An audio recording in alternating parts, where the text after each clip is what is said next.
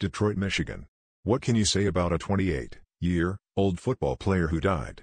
That he worked hard to play because he was not very big nor very fast in a sport obsessed with size and speed. And was fun to be around. I don't know how Eric Siegel, from whom I've just plagiarized, would write this memorial to Chuck Hughes, a friend who died with his football uniform on. I believe those who were closest to him said it best. His family and his team. The Lions had scheduled a team spirit party the night after they played the Bears, the night after Chuck died. They felt it would be a fun night for the 40 players to get together for an evening of camaraderie and fun. Instead, the Lions attended a private rosary. Chuck was looking forward to the party, said Mike Lucci, the Lions spirit leader. He mentioned Sunday morning before the game that we needed to get a little closer. The team's future. I don't know.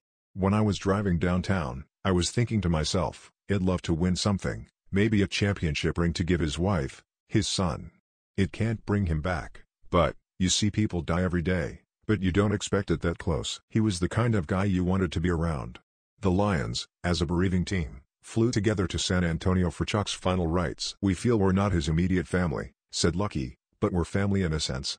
I'm glad we're taking time off so we can go down there. Chuck Hughes was a cameo player with the Lions. In his 5-year pro career, he caught only 15 passes.